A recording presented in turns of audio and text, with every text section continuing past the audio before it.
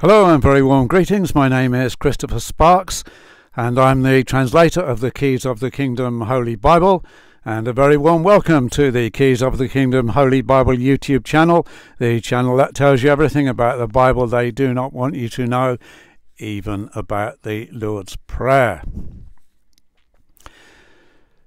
At the opening of Luke chapter 11, it describes Jesus praying in a certain place and bringing his prayers to a close. And I just thought to myself, I wonder how he did that. I bet he didn't say in Jesus' name, Amen. And in fact, one of the disciples says to him, teach us to pray, as John's disciples taught him to pray. So Jesus says, when you pray, pray like this, Our Father.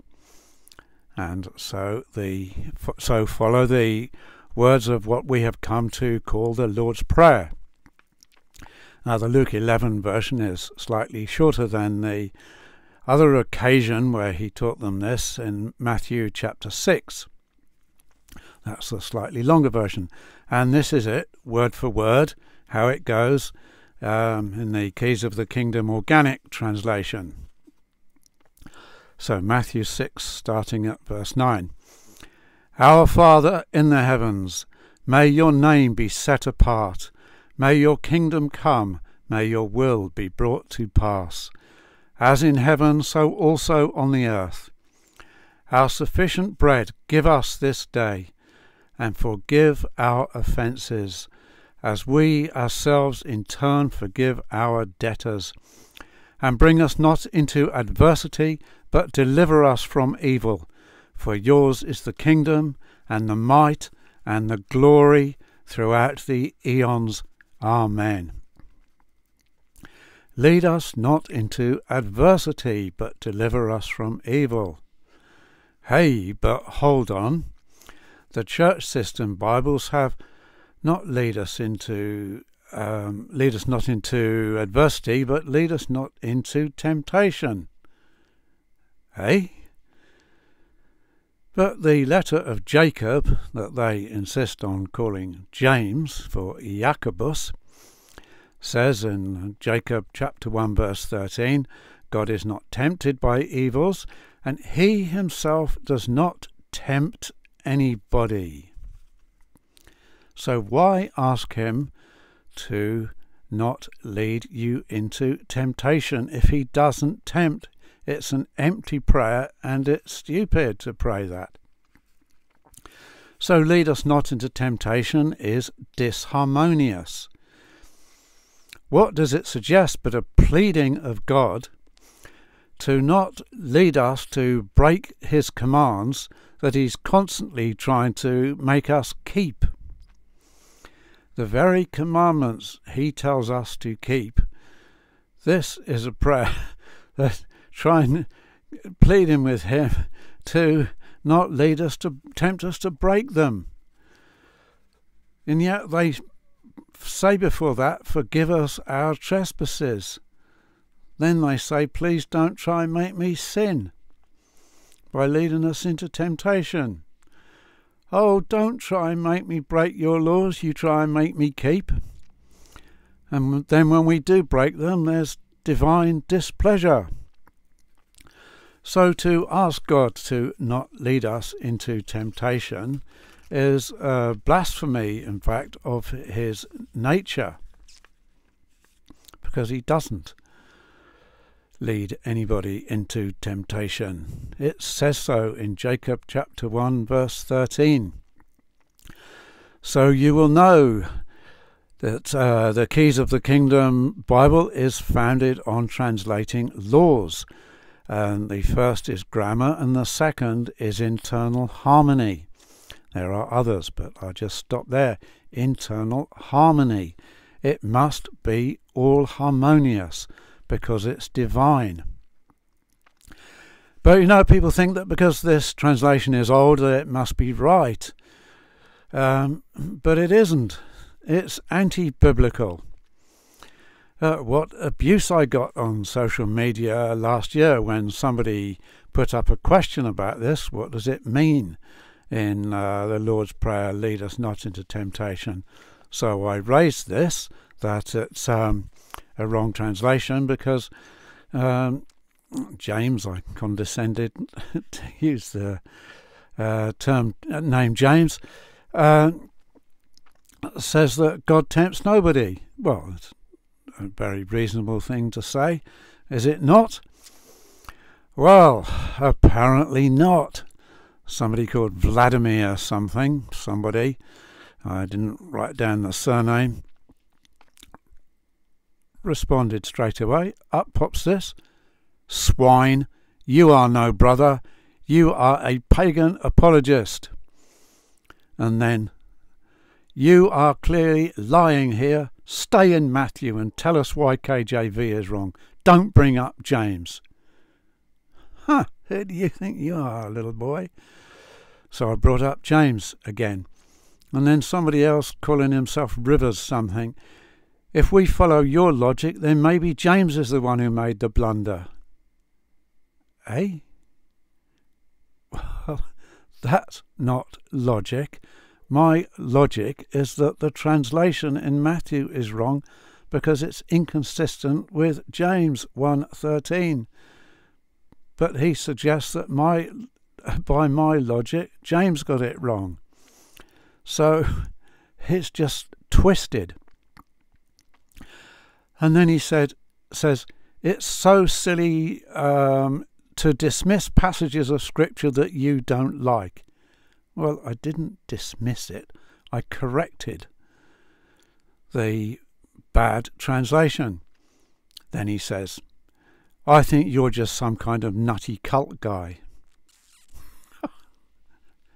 Keyboard warriors, hey? Life is short. You're wasting that little time you have left. It's extraordinary, isn't it? So I presume they're of the KJV only cult. But it is clearly a conflict of God's nature. I mean, a whole book of history of the patriarchs, the prophets, the apostles, and of Jesus, our Messiah and Saviour, teaching us how to obey God's commands, telling us that God doesn't tempt anybody, and then saying, please God, don't try and make me break your commandments. It's stupid. And so with that word, lead us not into temptation, any enemy or opponent of our book of God could rightly point to its inconsistency and call it hypocritical. Well, they'd be right, wouldn't they? So this lead us not into temptation is chanted up and down the country, here in England, and doubtless in every English-speaking country, and probably many others, having this word temptation day after day by tens of thousands, if not hundreds of thousands of people. And does anybody really stop and think about what the words are saying? So the Greek word they translate in the King James Bible or the Queen James Bible is pierasmos, and this is Strong's Concordance reference G3986. If you're not familiar with Strong's Concordance, James Strong put numbers for all the Hebrew and Greek words, and you can buy his concordance that is linked with these numbers, and it's also in Wigram's concordances and Thayer's lexicon, but you can get it online as well. Just type it into a search engine, Strong's G3986. Now this pierasmos can mean temptation, but not here. For it also means adversity, affliction, disaster, trouble, trial, testing. Bring us not into adversity, affliction, trouble, trial, testing. Yeah, now that makes sense, doesn't it? And deliver us from evil. Deliver us from calamity, disaster, trouble, trial. They actually mean the same thing, even though they're different words. The word translated as evil is poneros. Incidentally, where we get pornography from. But in this context, they mean the same thing. Adversity and evil, calamity and evil, affliction and trouble. 2 words and 2 lines of the prayer expressing the same thing. So evil put for disaster. And how is this? Well, it's by the linguistic device called parallelism. This is where 2 clauses or phrases or sentences run parallel to each other in their meaning. They're expressed slightly differently, but they mean the identical thing, so one thing expressed 2 ways. And many of you, I'm sure, will know that biblical poetry is full of this. Psalm 49 verse 1, "Hear this, all people. Give ear, all inhabitants of the world." So they mean the same. Hear this, all people. Give ear, all inhabitants of the world. So hear this means the same as give ear, and then all people means the same as all inhabitants of the world. Isaiah 45 verse 6, "There is no one apart from me. I am Yahweh, and there is no one else." They mean the same. And Psalm 78 is full of these parallelisms. And so why does biblical poetry use them? Because they're useful for reinforcement of what's being said, and they create a good rhythm, and they're good for memory. So that's why. And so we have these 2 elements. Lead us not into adversity. That's the negative expression. Don't lead us into adversity, trial, disaster, but deliver us from evil. That's the positive expression. So lead us not negative, deliver us positive. They mean the same. God does not lead us to sin against him. That is contrary to his nature. And so it makes this translation in the Queen James Bible and others hypocritical, inconsistent, disharmonious, blasphemous to God's character. God does, however, create all those other words I said: disaster, trial, testing, affliction, calamity, evil. He does lead into trial for disobedience, yes. You watch anybody who is in a state of disobedience and see their trials. But we have this from the biblical history as well, but more of that in a second.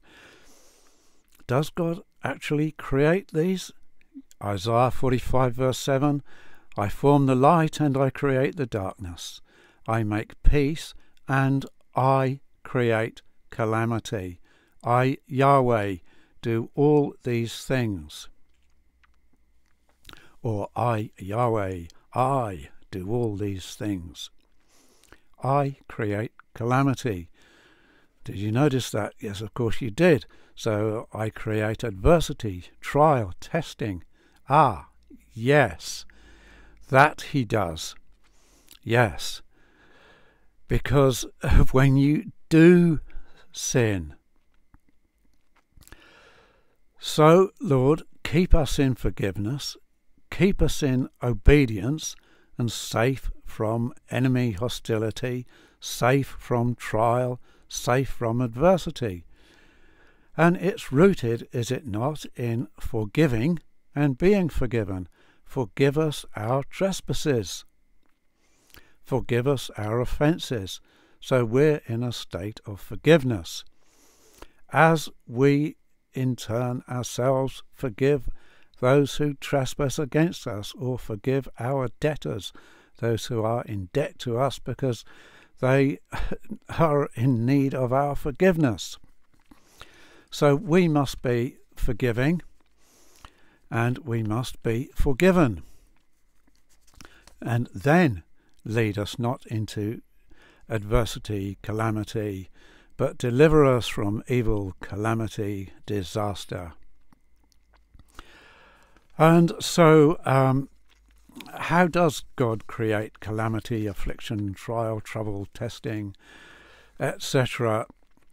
Well, it was from God that Israel was taken captive into Assyria for disobedience. It was from God that the house of Judah was taken into captivity to Babylon for disobedience, refusing to listen to the prophets.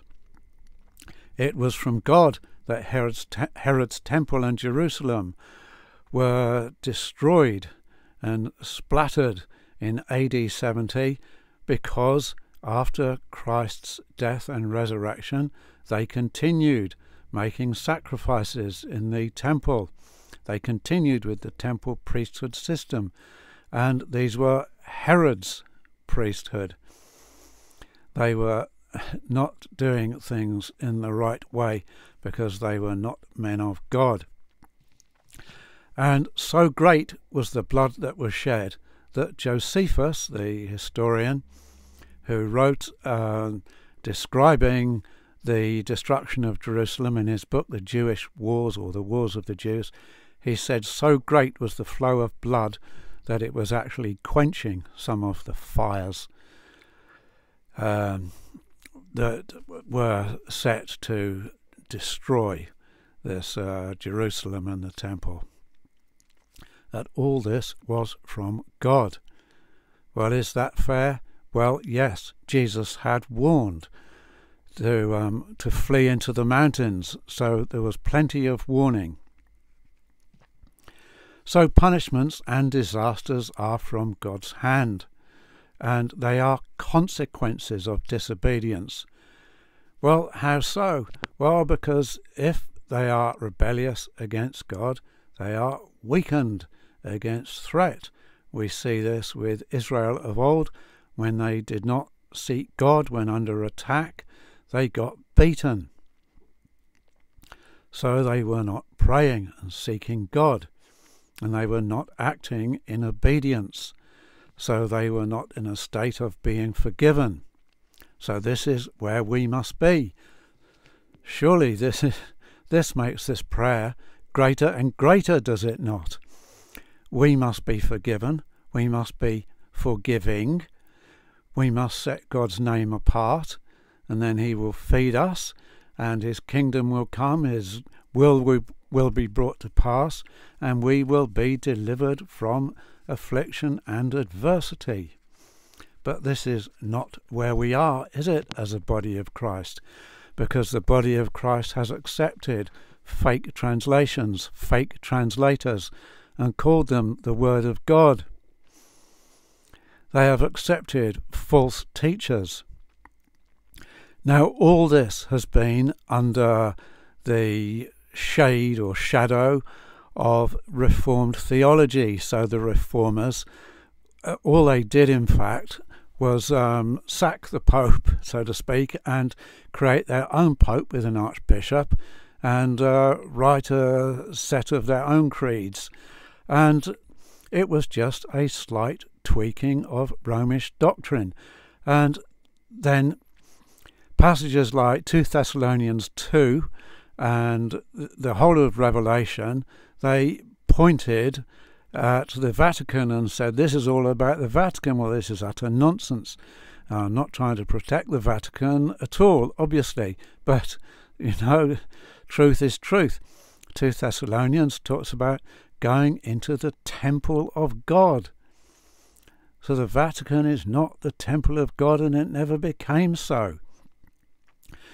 And the book of Revelation, the Apocalypse, is not all about the Vatican. It's all about where our Lord was crucified. That's what it says. So, we are in a state of weakness, and this is why the Christian nations of the West are under attack. It's because the body of Christ has become so weak. It's a direct consequence. If our forebears had stuck with the truth and not been seduced by beasts and deceivers, then we would not be in this state here. It's just like the days of old, the house of Israel, the house of Judah, Herod's temple in Jerusalem. It's the same thing all over again. You know, the prophet Ezekiel, I love that book so much, and he talks about the idol shepherds, the false shepherds. Well, this is what we have. And all these so-called great preacher names, you look at what they actually believed. It's just Reformed theology. Reformed theology is our great literary enemy. And it is Reformed theology we are recovering from. So now, when we have the right words of the Lord's Prayer, and we have it harmonious with everything else in the Scriptures, and we understand the depths of this prayer in so few words that we all know off by heart, or well, most of us, but our learning by heart does have to be revised, so it doesn't say at the end forever and ever, it says throughout the eons. And so I read to you the Keys of the Kingdom translation, which is the organic translation. And when you have adversity and you understand that this pierasmos is adversity, affliction, and not God trying to make you sin, then how powerful, how concise, how wonderful, how divine this prayer, how mighty for these times. Do we not now, right now, need this prayer more than ever? Jesus said that, spoke of his people that would be hated by all the nations because of his name. And we are, as his people, we are being hated. We are under attack, are we not? And so we must seek God. We are in the same position as the house of Israel of old, who wouldn't listen to the prophets, the house of Judah of old, who wouldn't listen to the prophets and got taken into captivity.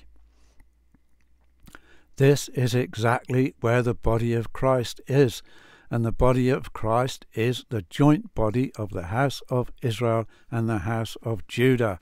It is not Jew and Gentile, that is deception. That is not what Ephesians chapter 2 is about. It's about the mending of the broken sticks in Ezekiel 37. I've spoken about this before. So Revelation chapter 20 talks about the 1,000 years, this millennial kingdom, and I think many of us are understanding that this is not a literal 1,000 years. This is an ideal period because no man or woman has lived this long. And so at the end of the kingdom, there comes this short season, and it's been 200 years now. And the enemy is let loose again, not Satan. It is not some fictional monster to blame it all on. It's people. When the enemy, the false accuser, the dragon, and the ancient serpent, they're all one and the same because they're listed together. So to try to distinguish one from the other will take you down all sorts of wrong rabbit holes, if you like.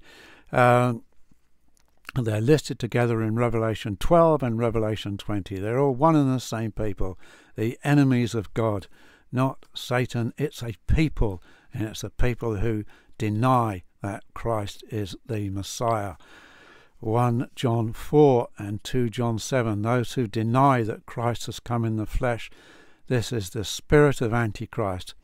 And spirit there put for person. This is a person of Antichrist who denies this. And then he says, many antichrists have gone out already into the world. There is not just one antichrist coming. The book of Revelation mentions no antichrist. It's not in there. The word is only in 1 John and 2 John. So Revelation 20 describes this enemy let loose and encircling the camp of the set-apart people, or as some others have, the camp of the saints, but the set-apart people describes it better, and encircling the richly loved city.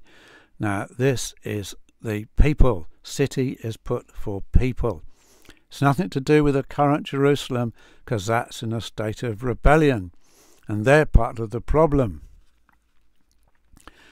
They're not being encircled by the enemy, because they are part of the enemy. And this enemy, this adversary let loose, wants to wipe us out.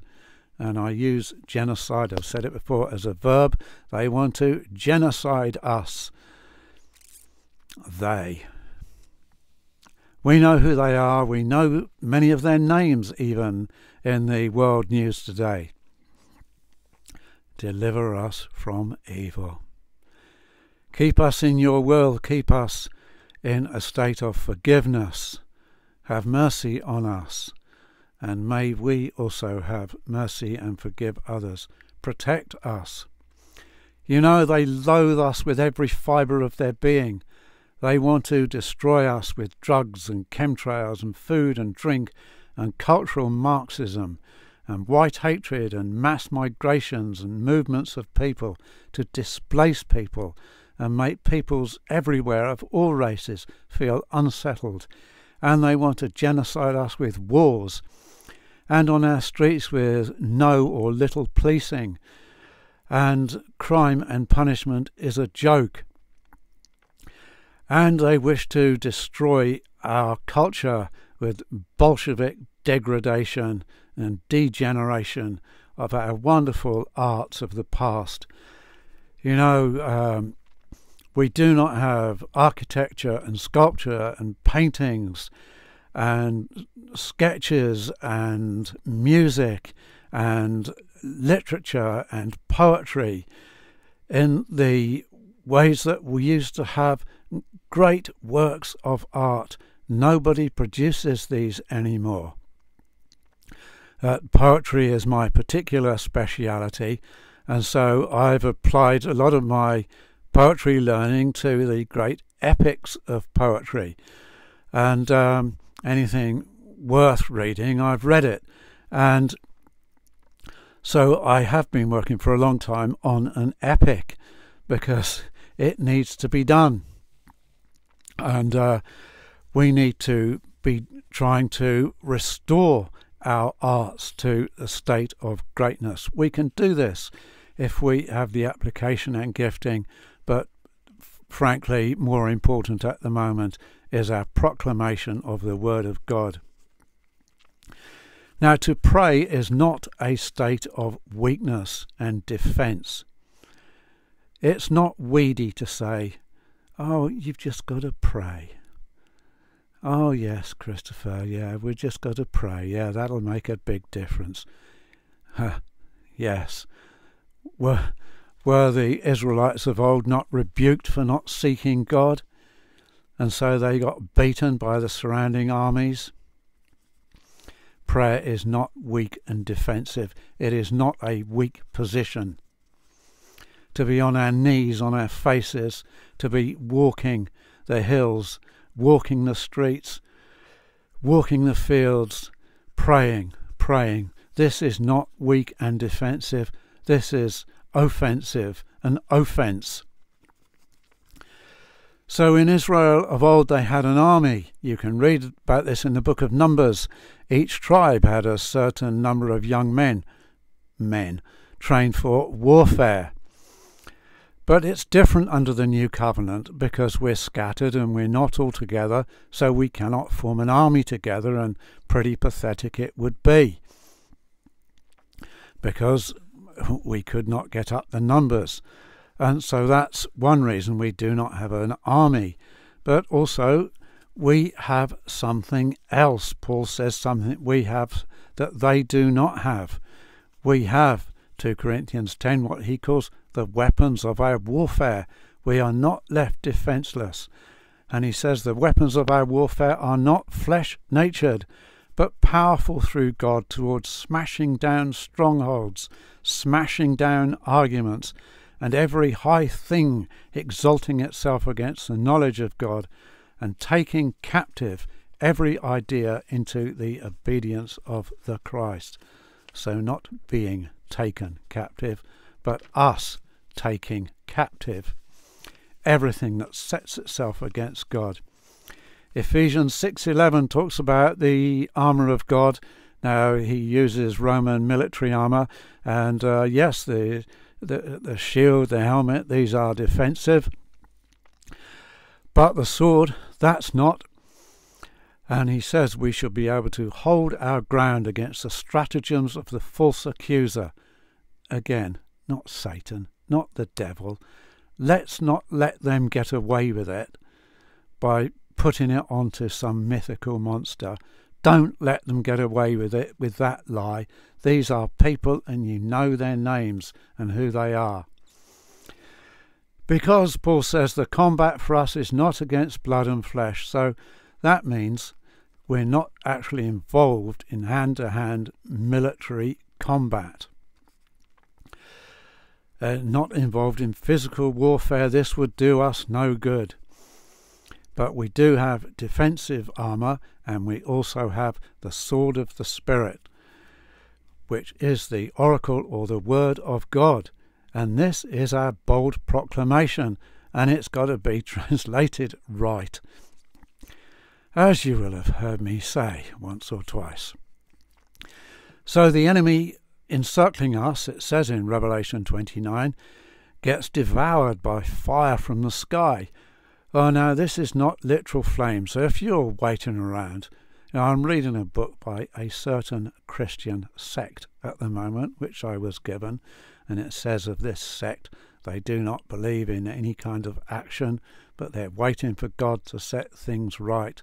Well, I agree if they by that they mean, trying to become politicians and change the world. That's not going to work. But yes, we should be taking up action in prayer and proclamation, bold preaching, letting it be known what the real word of God is. We're not just sitting around, we're reclaiming our kingdom. And so just sitting around waiting for fire from the sky, flames, hot flames with sparks, come to devour these people, it ain't going to happen, because that fire from the sky is the fire of the word of God. It's a figure of speech. Jeremiah 23:29, is my word not like fire and like a hammer that breaks the rock in pieces, says Yahweh. This is our word. And so the fire of the sky from God is the word out of our mouths that we are acting on. And now Paul says in 1 Corinthians 6, do you not know that the set-apart people will judge the world? Do you not know that we are going to judge messengers?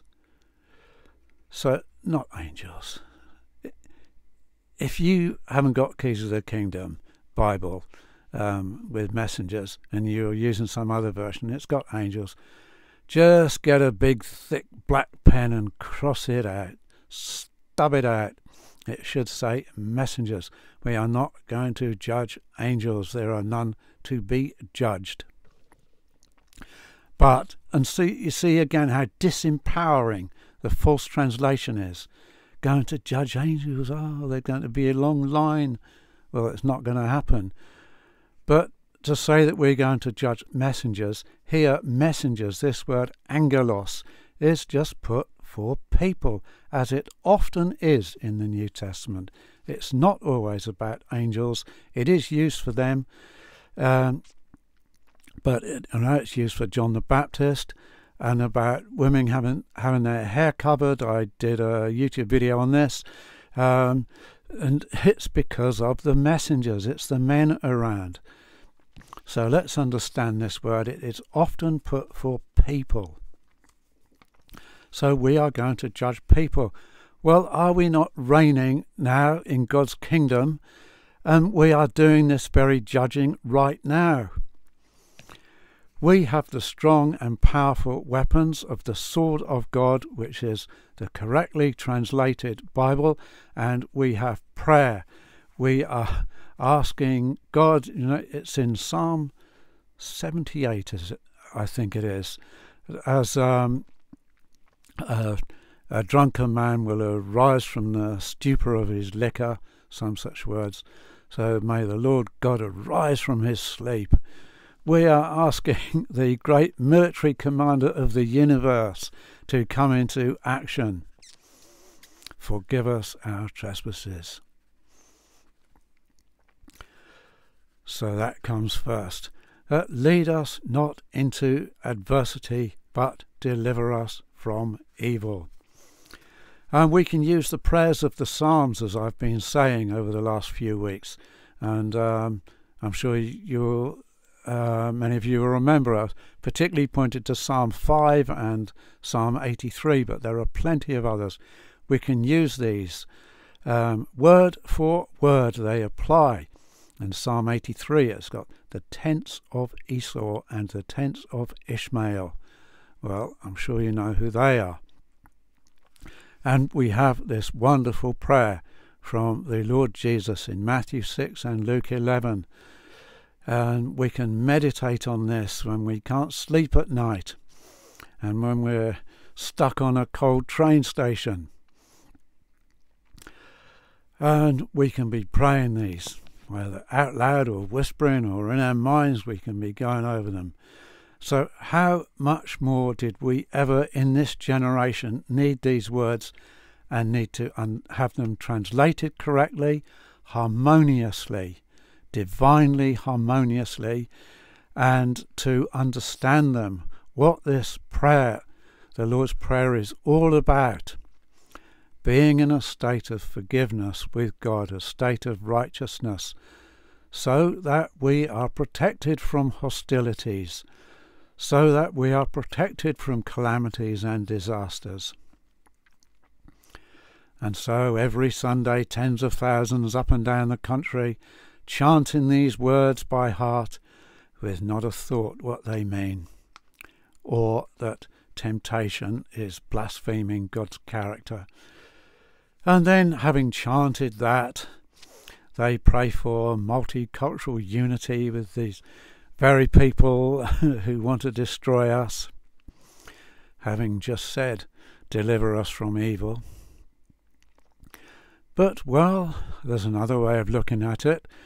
We have this mighty prayer being prayed by hundreds of thousands, probably every day, in all these countries. So let it be with understanding. At least you now, my dear brothers and sisters, you understand it. And you probably did before you even switched this on. And so we are praying for each other, and we are praying, deliver us from evil. I am praying for you daily, for strength, for revelation and understanding, for protection. And I am praying to be delivered from my enemies. And we have this simple prayer, deliver us from evil. And it means calamity, disaster, hostility, all these things that might come upon us as a consequence of our disobedience, because we have been seduced by Reformed theology ever since the Reformation. But just in these last 200 years, when this great warfare started and the enemy was let loose, God also raised up men and women of God, and so Reformed theology began to be overturned, and it has accelerated in the last 10, 20 years. Praise God. So, lead us not into calamity, but deliver us from evil. For yours is the kingdom. The kingdom is God's. It does not belong to these people. They do not belong here, and they can go. Drive them away, Psalm 83. Make them like swirling dust. How wonderful when you put all these things together. Make them like swirling dust. Drive them away. Terrify them in your tempest. It says all these things. Extraordinary. Yours is the kingdom. It is not theirs. It is God's, and it is ours, because the Lord Jesus Christ has said, he said to the disciples, I assign to you a kingdom. And we have been transferred into the kingdom of light. Deliver us from evil. Great, isn't it?